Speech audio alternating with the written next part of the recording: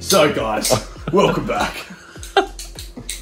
Alright, how do we even start this? So, today we're going to be installing just a simple dual battery system in the FOS, the Ubu FOS.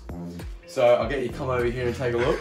So we've just got the XTM dual battery isolator kit, which comes with, this is extra stuff I bought. It comes with positive cable, ground cable for the second battery. Yeah? We need this to check the bottom. Awesome. Good, you hold on to that then. We've got our dual battery isolator. You can see that there. Oh yeah, close-ups. And then we've got some lugs, some shrink wrap. I've gone out and buy, because it doesn't come with fuses, I've bought 2 inline fuse holders, 60 amp maxi fuses, both of them with 40 amp fuses. They can hold up to 60. And then I've also got these waterproof solder joiners. I don't know where they're big enough for the cable. Only says 6.9 mil, but we'll have a go at it. So we'll go over to the car and have a look at how we're actually going to do it, and then we'll get into it. So what we're going to do is we're going to start in the engine bay first, and I'll talk through how we're going to wire it up. So what we need to do is start with our positive cable on here. So we've got our positive cable that's going to run along. We're going to cable tie it here. If we come to this side, you'll be able to see. We're going to cable tie our positive cable along this line with the rest of the wiring. Up the back, we're going to attach the voltage sensitive relay somewhere up here. So in between the positive and the voltage sensitive relay, we're going to add a fuse in there so that if the battery has a surge in power, that fuse is protecting it. I'm just not going to get too far. We're going to add the voltage sensitive relay in here. We're going to run the positive cable down through this wire, through this firewall here, and then we'll come around. Come on, I'll take shot. And then we'll run it down through here, through the firewall, down. We've taken the trim off, so we're going to run it along here. That just goes straight through the back, through that back door as well, down under there, underneath there. And then we'll have it come out here and come up somewhere in the back here where I'm going to have my battery box, so I can just hook it up and take it off as I please. So we'll just move on. So basically how a voltage sensitive relay works, dual battery isolator is what it's called on here, but same thing, is it's for older cars that don't have a smart alternator, so they just have a fixed current voltage that's being put out. So most alternators will put out about 14.4 volts when the car's turned on and when it's under load, and they'll just put out that straight 14.4 and it won't change. Newer cars have a fluctuating alternator that will change based on the load that the car's needing power for. And so if you have a newer car with a smart alternator, you're going to need a DC-DC charger that can analyze that voltage. But for just an older car that has a fixed rate alternator, basically what happens, how it works, is when the car turns on and the alternator starts working, so your crank battery is getting, rather than sitting at 12.6 volts, your crank battery is getting 14.4 volts. When that happens, this isolator will cut in at what is it? Should say it somewhere on here. That's right. It will cut in around 13 volts, I think. And then, so it'll allow then that current to be flowing back to the second battery. But as soon as you turn the car off and the alternator stops working and the voltage drops back down to 12.6 volts, this isolator will turn off and it'll disconnect the current. So, so then you're not going to get any bleed through between the batteries. So basically it acts as a circuit breaker that depends on voltage.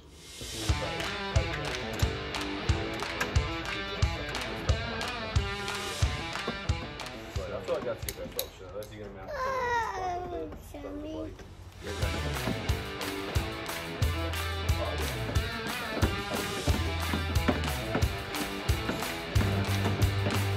So what I'm going to do now is I'm just going to use a marker to mark out under here where I'm going to put the screw, screws, and then I'll drill those holes in and attach the screws, and then we'll be able to attach the voltage sensitive relay to the back plate. Then we can start with our wiring.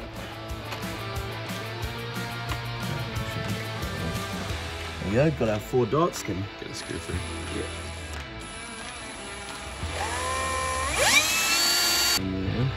So we've got our dual battery isolator in. We just put it up the back of the engine bay so we can go fuse to isolator, fuse down through the firewall just there.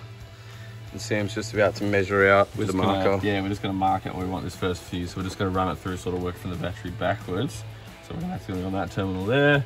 Where do you want the fuse, if you want around? Maybe in between. Yeah, I reckon we try and get the fuse somewhere here. Right, so if we mark roughly there, so it's not pulling we'll straight know where to cut. Perfect. Awesome. So what we've got here is we've got our battery end lug coming. This one was a bit, as you can see, it's a bit of a dodgy connection. We're going to fix that up later. That's just connecting straight to the fuse because we didn't have a terminal that was big enough to be able to get it. So we made our own crimp out of some metal and then we soldered it and then we shrink wrapped it, but it's kind of come out. It's not fixing. It's kind of come out a little bit dodge, as you can see, but that's okay. We'll fix it up. And then we've got our fuse coming to this end. We're going to add a lug on there to go into the VSR. And Sam is just adding that end for the other lug on the VSR. And then we'll run it to the back and put another fuse on the second battery. Just sort of finish off the rest of the lugs here on the fuse side of things. And then we've got 2 more on the longer lead that's going to run through to the thing. So we just popped it on after our first little dodgy connection where we're going to fix that up with some tape at the end. Other ones are heaps easier. Just pop that on and then we've got this really big oversized crimper. And we just crimp down 6 mil, I believe it is. Yeah, pop the shrimp rack on, shrimp wrap. Shrimp rack. Put the shrimp rack on. Put some shrimp rack on the Barbie. And then melt that down. And then off we go. Much better than this one. Yeah, that's great. Although that doesn't look too bad on video, to be honest. Engineering. Yeah. Nice. Come at me, built not bought, whatever his name is. Just wanted to take a second to talk about wire sizes and what the current's going to be, what's going to be happening with the current. So this came in the kit. I think when I measured this up, it's not quite 6 gauge wire, so 6 AWG or 6 BNS, but it's also not 8, so it's uncommon, but I think that this is roughly in between like a 7 AWG, 7 BNS. So this is not the thickest cable you could use. You could go down to, some people put in like 2 BNS, which is quite thick, quite chunky. This one only measures up to about 10 mil squared, I think, maybe a little larger. But what that means is that because it's not as thick cable and it's going over a longer distance, is we are going to get some voltage drop, I'm assuming, especially because we've then got the 2 fuses in there with the connections. But also the wiring on the fuses, the 2 fuse holders, the reason I got them was because it's the thickest wire that I could get for the fuses to go on either side of the fuse, but it's only 8 AWG, so we're going to get some voltage drop from those connections, but also the fact that this is going over probably about, I don't know, maybe like 3 meters distance, and it's not the thickest wire you could use, there will be some voltage drop. So when you think about wire and the current running through it, it's kind of similar to water running through a tap.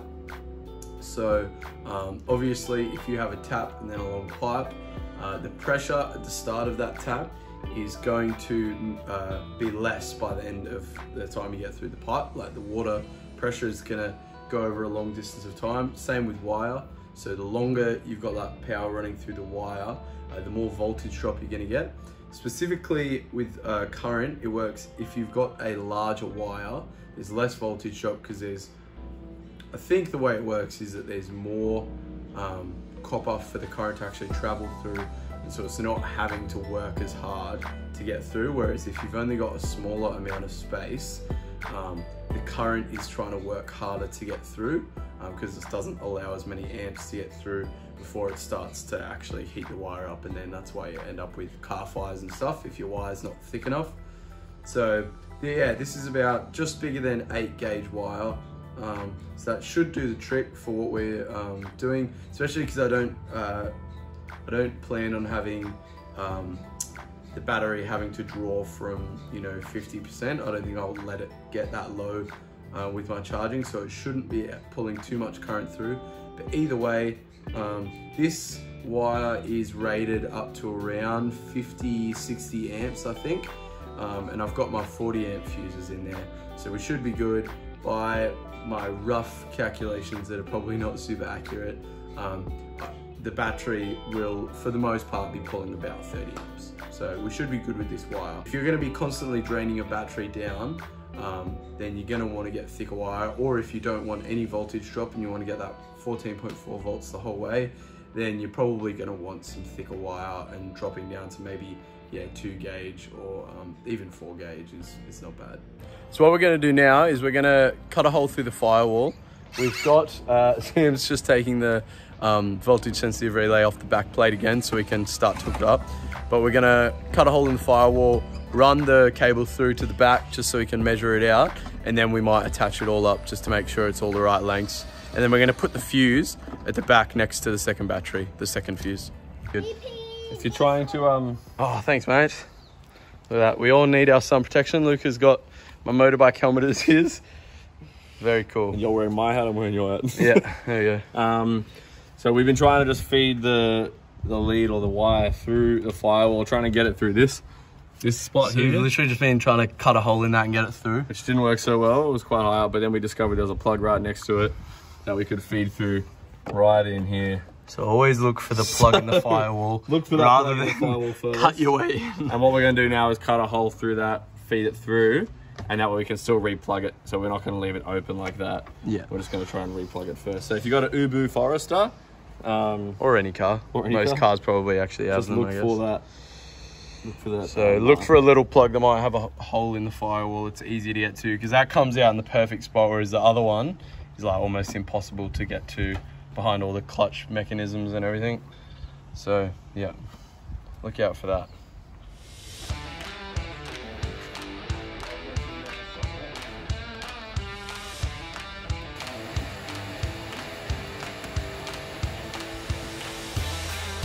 So what we've got here is we're running from the battery, got our fuse. So the voltage relay is now set up. It's not plugged in, so it's not live. Running through there down to the firewall. If you come around this side, you'll see. We've come through the firewall. Down side here. Popped under the trim. But we haven't put the trim back on there. Come through along the same one. We've come through the trim here and up, down next to the seat, through behind there. And as you can see, we've ripped the styrofoam out. So it's gonna come out along this section here, and we'll ground the black wire to the back there, and then we'll have the ground and the positive wire just coming right there.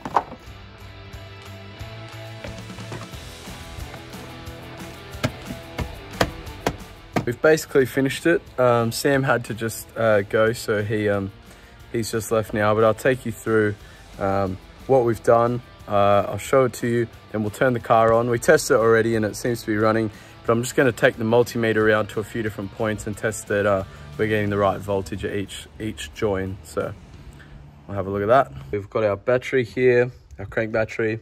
We've got it hooked up to there. So we'll test here that we're getting 14.4 volts when the car's on and the alternator's running. We've got our fuse here, 40 amp fuse going. Our dodgy connection there, we might have to change a little bit. Change that up. Here, I'm gonna make sure this little red light's turning on, which means the alternator's, it's getting enough voltage from the battery, and so then it's sending that through. It's gonna go through here. All the trim's back on, so the wire's hidden underneath there. It's coming through the back. I still haven't put the styrofoam back in. So then we've got it coming out here. We've got our second connection, our fuse. I need to fix this up as well because we didn't have the right, we just messed it up. So I'm gonna have to redo this connection, but that's all right. This is just testing it for now, it won't be permanent. So we've got our positive here coming through another 40 amp fuse. And then we've got our ground mounted to the body.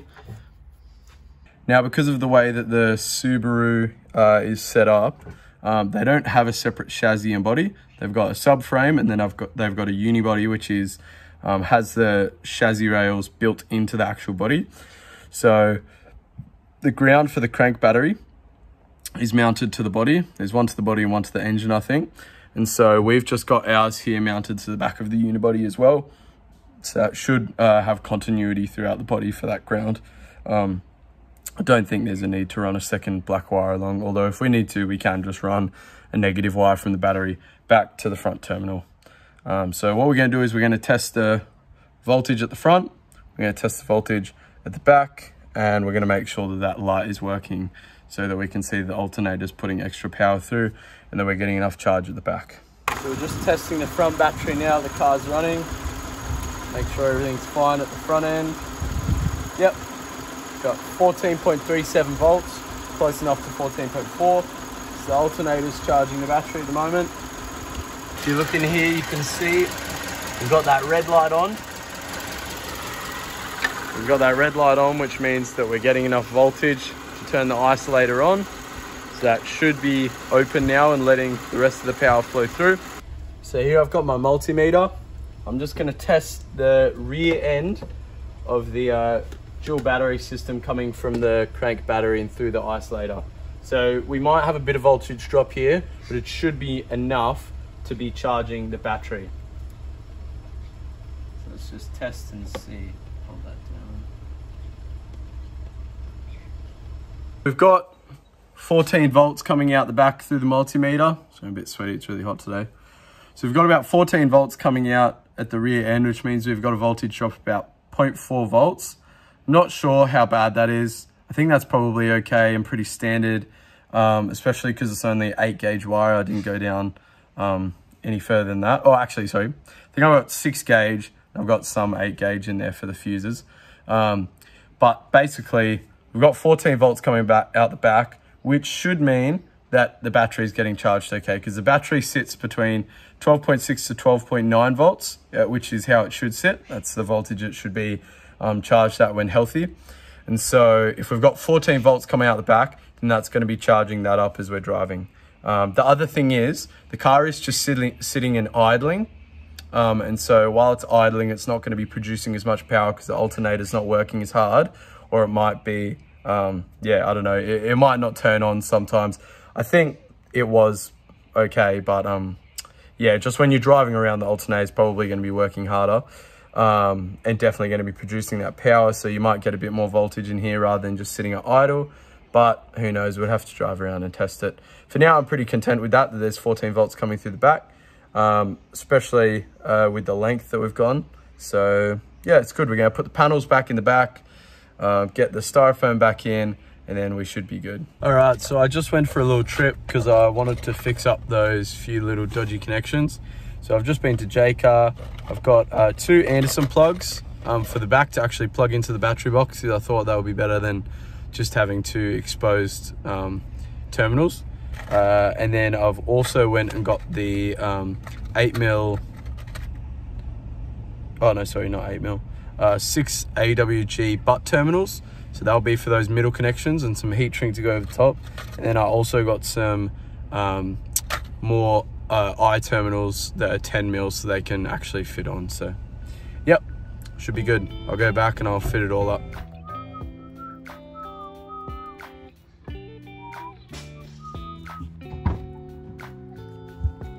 We've got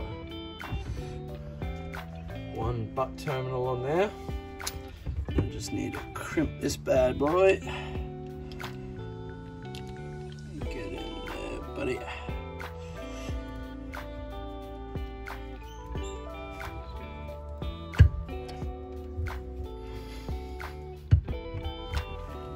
Alright, much better. Alright, so we got some nice solid crimps there.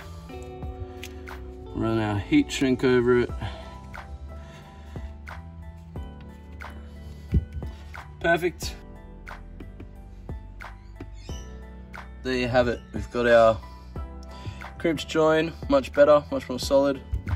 What we've got now is I'm just about to connect this Anderson plug. Don't want to fray it. I'll watch my fingers, not the camera. So we've got the Anderson plug in that'll go in here, so in this way, and then that'll connect to the battery. So we'll just crimp this terminal up as well. So as you can see, rather than have terminals on the end, I've changed it into an Anderson plug. We've got our fuse tool there. I've fixed up this And that Anderson plug can just go directly into the battery. So on the front, we've got the same thing. We've got our fuse, and I just redid this section here, so that's the same thing. That's just got a butt terminal the whole way through. The reason it looks spiky is because I've crimped that down so these wires aren't going anywhere. Heat shrink on there, straight to our voltage sensitive relay, and then through the firewall. I'm yet to cable tie that, gonna do it in a second, keep it up there. And then gonna cable tie this as well along with this main big positive lead. So, yep, that's it.